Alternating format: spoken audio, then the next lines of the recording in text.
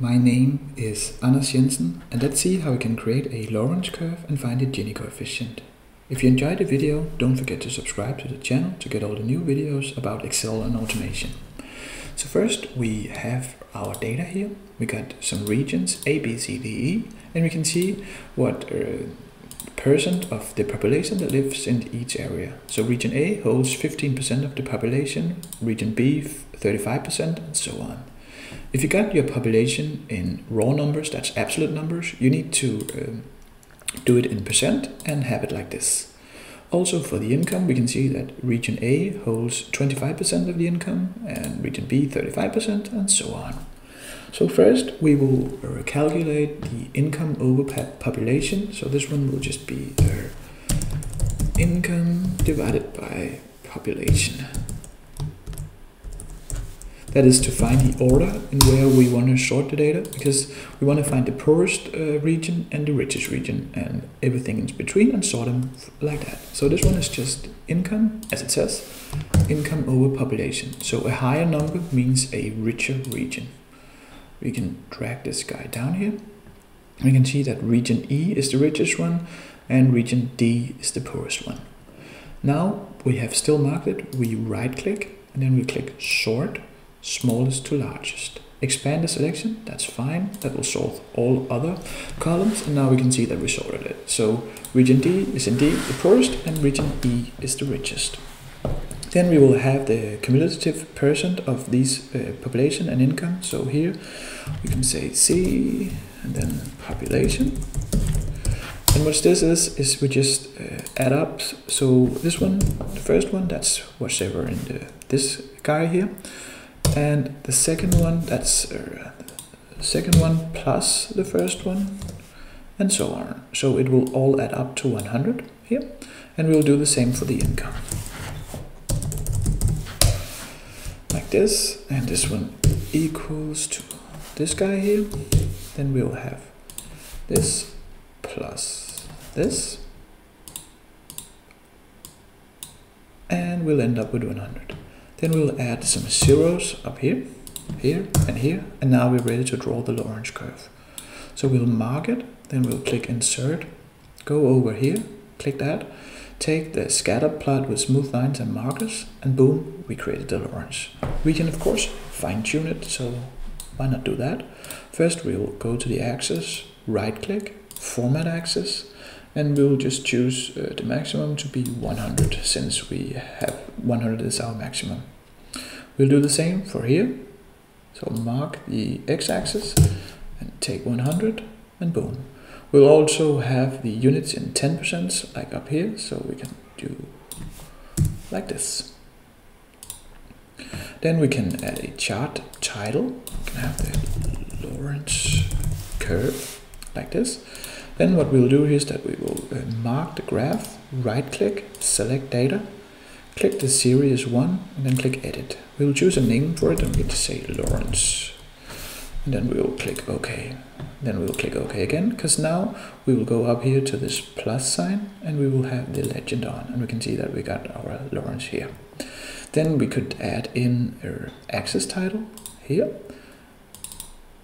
And this one will just be like cumulative percent of the population down here, and this one up here will be the income.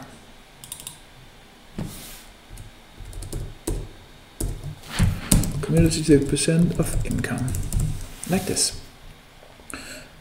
And this one just shows us what's up here.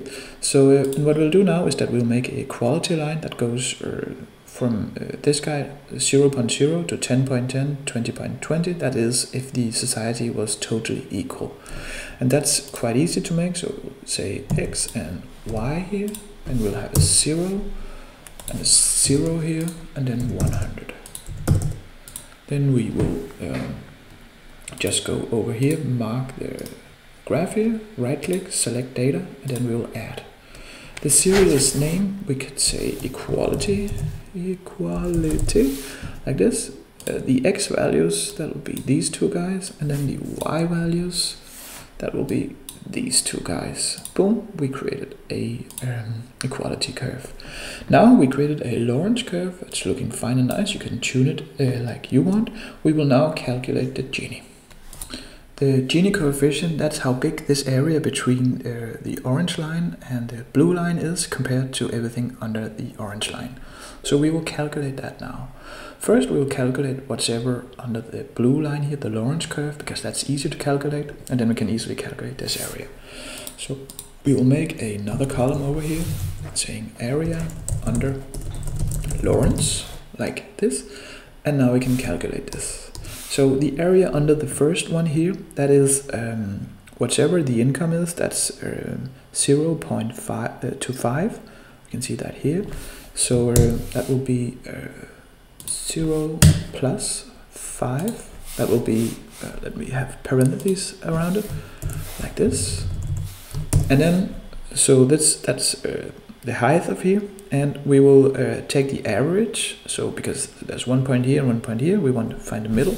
So that's the average. And then we want to add how big this portion is, and this portion is, like we can see it here, it's 15 divided by 100. So what we'll do here is that we'll say times, and then we'll say this guy here minus this guy here, parentheses, then divided by 100. So now we got our first number. We can just drag this guy down here, and then we'll make a total, so equals sum, and then just all these guys here. So this one will be our area under the blue line here, and then we can calculate the area under in here.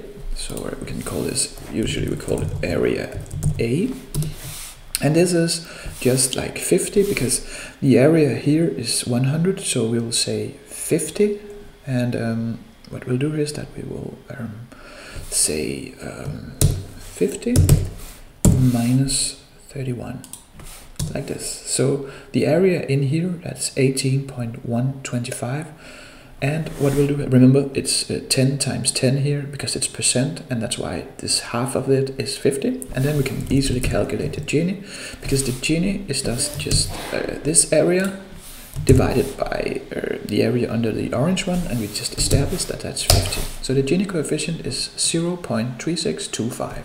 That's it for today. If you enjoyed the video, please give it a thumbs up and don't forget to subscribe to the channel. Have a good day. Bye bye.